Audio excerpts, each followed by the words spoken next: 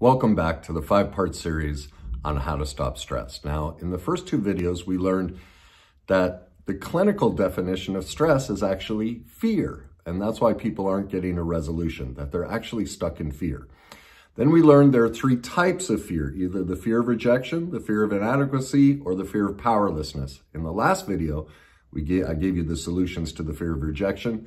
Today, I'm going to give you the solutions to the fear of inadequacy. So in this video, we're going to cover what causes the fear of inadequacy, the main signs that we are in the fear of inadequacy, and then the solutions for the fear of inadequacy. So the first thing to understand is what the fear of inadequacy is. Well, in those moments when we're stressed and afraid, what we're fearing is we don't feel that we have the skills, tools, or knowledge to do something. So where does this come from? Well, when we're experiencing the fear of inadequacy, it's a trigger to somewhere in our childhood where we were told either directly or indirectly that we were somehow incapable of doing something.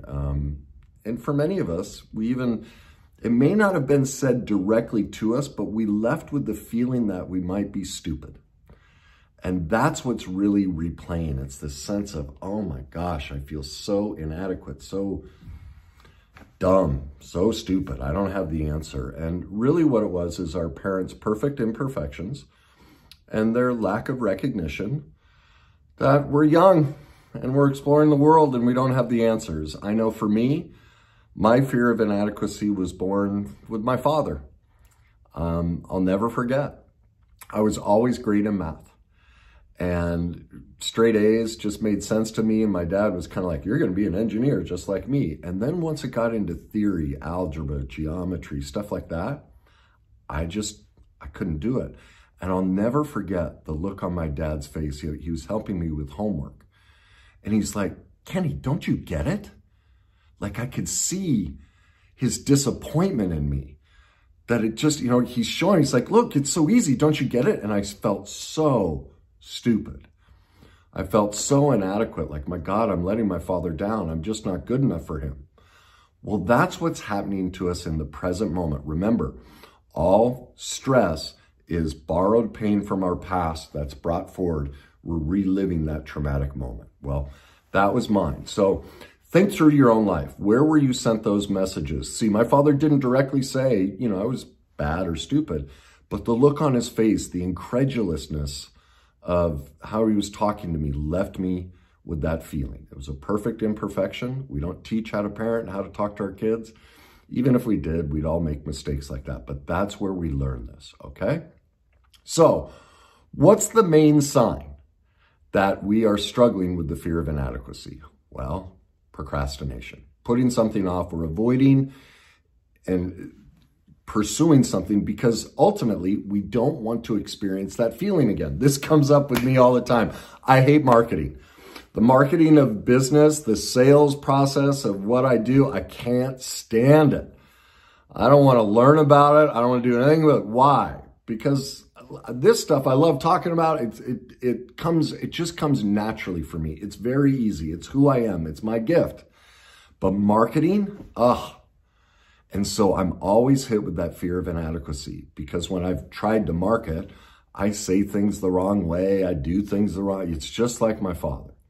So I've had to learn the process of how to overcome that fear of inadequacy. I'll never be a great marketer, and that's okay.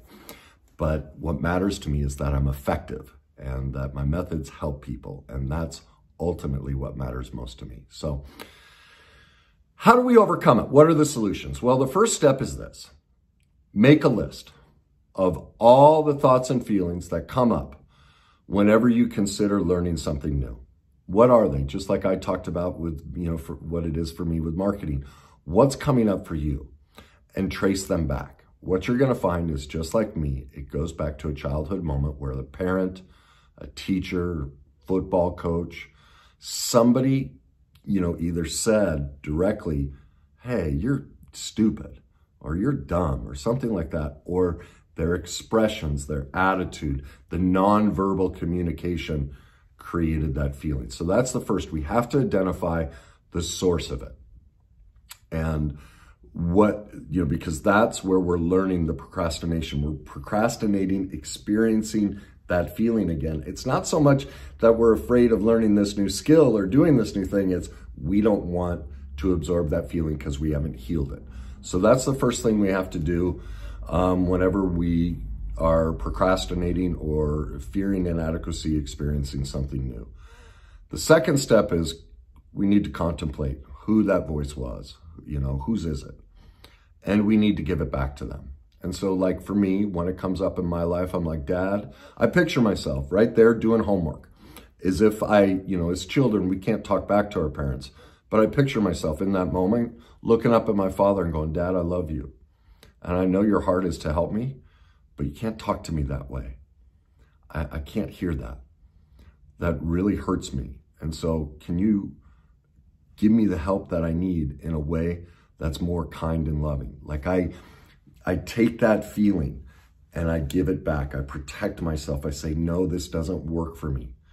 And that's kind of a reparenting of ourselves, and we regather our self-esteem, which we lost, in the first fear of rejection. We gain our power back, which is the third stress or fear you're going to learn about in the next video. So give those feelings back to the person that sent the message. And then finally, the single greatest way to overcome the fear of inadequacy is go become an expert. Go learn about topics. There's the single greatest chemical explosion we have in our brain and body to change our feeling state. Remember, stress is a feeling state, is the act of learning. It is the greatest way to shift our subconscious and create a new feeling experience for us. Okay? So those are your 3 solutions. Now, make sure you tune in to the next video where I talk about the fear of powerlessness. And if this is helping you, please comment. Leave me comments. How were you made to feel inadequate? What went on for you? Also, if this helps you, like and subscribe. And keep coming back, because that's what I'm trying to do here, is give you solutions that help you. So I hope that helps you conquer your fear of inadequacy. And we'll see you at the next video on the fear of powerlessness. Have a great day.